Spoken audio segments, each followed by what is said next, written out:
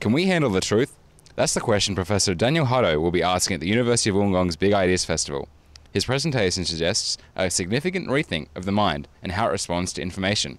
Information, content, what we see and feel, isn't something we pick up and put into our heads, store and use to create images or models of the world. This view of the mind is different from many of the currently accepted theories, which Professor Hutto says often see the brain as a control center. The mind gets itself furnished through the senses, that we think inside the head, that we in fact form a model or representation of the world, and that enables us to move our bodies. In contrast to this view, he suggests shifting the primary focus away from the brain. We don't see the brain as the engine of thinking, other than in the sense that it's an important feature of a bigger system. Nobody thinks that you don't need an engine to drive your car, but you don't think that the driving happens in the engine.